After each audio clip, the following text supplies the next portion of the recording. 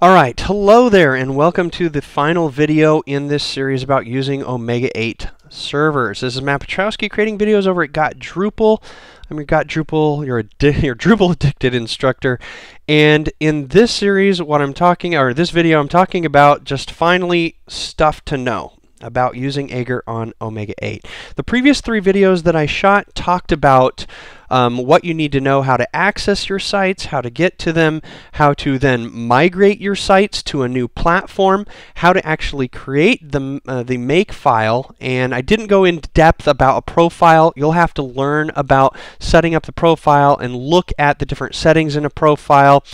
Essentially running the build platform or building the platform on the command line will walk through that process and then either fail or not, and you'll see what may be missing or what you need to fix. There is a little bit of trial and error there. But what I'm going to walk you through are the last final stages of my migration process when working with the sites. Now when I started, I have my Got Drupal, which is based off of my older platform of the Drupal 6.19. I was wanting to update core as well as some modules that were security releases that needed to be fixed. So I created my own platform. Got Drupal was a default profile, and I converted the Got Drupal site to a new profile, my own profile of Got Drupal, so that the modules are found there and Aegir is able to manage them and I'm able to update them using my own version controlled make files. So one thing I wanted to show you is how do you access the information or how do you know that the profile has been switched? So what I'm going to do is I'm going to go into this I'm going to go into my profile or my platform of Got Drupal Pressflow 624, and then I'm going to go into sites and go into test.gotDrupal LL, and we're going to take a look at the settings file. So I'm going to do a cat on this, and as I scroll up, what you're going to see right here is you can see that we've got the global conf, and here is where Aegir is hard coding the install profile, and it was switched to the Got Drupal from default to Got Drupal. A lot of things on the Aegir, on Omega 8's boxes are hard coded. This includes a lot of settings in the performance modules and other things. As well, all of the modules that I listed in the previous video that you don't need to include in your platform make file, those modules are not automatically added to your platform. I believe it's a period of about 24 hours, and you need to have at least one site that exists in your platform so that Omega 8's automated scripts will actually look and then add all of those modules. So you're not going to find them exist there right off the bat. You can see that Omega 8 is forcibly turning on clean URLs. They're using Aegir API, and they're also setting other specific paths. And there are also other settings that are set according to scripts in other places, but this settings file is actually controlled by Aegir. Now, in another video, I'm going to talk about how you actually access the database using this information going through Chive, which is provided by Omega 8 on their boxes. And we'll take a look at how we access that. And this is where you get access to the information directly out of the settings file. And that's because the password and the database name are all controlled by Aegir and generated automatically, which is the reason that having access to this really doesn't do you any good, because this site has been deleted and gone since the time that I shot these videos. So let's take a look at what the process is of actually finalizing my migration of my Got Drupal website. So as I mentioned, I have my original site, which is still live. This is something that everybody is still looking at, accessing, and using. It's still based on Drupal 6.19, needs the module updates, has everything that it needs in order to get migrated. Test.Drupal was a clone. I cloned it into my own platform, which I had created with my make and my profile. The site is still using modules because of what I talked about, I believe, in the second video about where all of the different modules are found. So by logging into the test.gotDrupal site, there are modules that Omega 8 turns off, which you can turn back on temporarily in order to see things through the UI. There's two ways that I can find out what the status of modules are. I can find out within my Drupal site, or I can find out on the actual box itself. Now, if I was to go on the box itself, and I'm in the test.drupal site, there are some commands within Drush that Omega 8 has turned off purposefully, because you're not supposed to do this on live sites. But of course, as the developer, you have to know that you're doing this as the Drupal developer, and you're not working on a live site. You're either on staging or on development. Now, one of those is Drush up. I don't believe it'll even work. So there you go. You're getting a forbidden syntax Drush up. Now, that is a normal Drush command, but Omega 8 has aliased these to different commands so that you need to know them and you're not going to accidentally run them. So here in the test.drupal website, I can do a drush mup. They just added an im in front of the up. And when I hit that, let's see, command PM update code needs following modules enabled to run. Update. Okay, so basically I need to enable the status update module. Let's go through and do that on the actual site so we can see what's happening. So this is the way that you can see whether items are updated. One of the modules that Omega 8 turns off is status update. It's really not needed on a live site. I'm not on a live site. I'm on a site that I created that is staging, so I'm going to find status or update status. I'm going to enable that module and jump to the bottom and click Save My Configuration. And what it'll do is it'll enable that module, and as it enables that module, it will both become now accessible, the drush mup, here on the command line, as well as within the UI in the Drupal site. So as it churns on this and gets ready to show me that the module is there, I can actually click on, there are security updates available for your modules. So I click the See Available Updates. And as I scroll, I can see that my Drupal core was updated from 6.1.9, but I can see that I've got all these modules that need to be updated. Now, a lot of these updated versions, going from 1.4 to 1.6, these are updates that I put in my make file. So my theme, or excuse me, my profile already has these modules and their updated versions, including this date security update, Google Analytics image, all the way down to views and web form. Now, if you remember, I actually needed to get rid of these modules in order to have them be updated on my site because they were part of the site folder itself.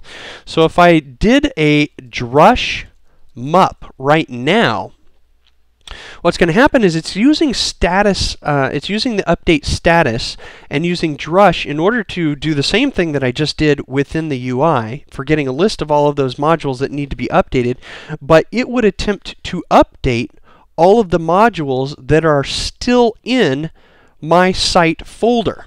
So you can see right here it's telling me that I've got a security update for views, web form, basically everything exactly the same that I see in the UI. I'm just looking at here on the command line. Now, I'm not going to update them here because they've already been updated and are part of my profile. What I need to do is I have to go into my modules folder on this particular site, and I'm simply going to wipe out all of these modules with an rm, rf, and star. Nice, very dangerous command. Yep, I am able to do that, and that's because you can see right here, even though the O1 user is the controlling user, the group is users, and I did have write permission for this particular group as a member of the users group. O1.ftp had access. So now if I do a listing of the directory, I can see that there are no modules left. Now what this means is that now currently my Drupal site, because these modules were previously found in my site specific folder, they do not exist in the sites all folder. They exist in the profiles .drupal modules folder. Drupal is now referencing the updated modules, which means the database has not been updated. So I actually need to update the Drupal database now that I've gotten rid of these modules. And this is the same process that I would need to walk through on my gotdrupal.com site when I actually make it live.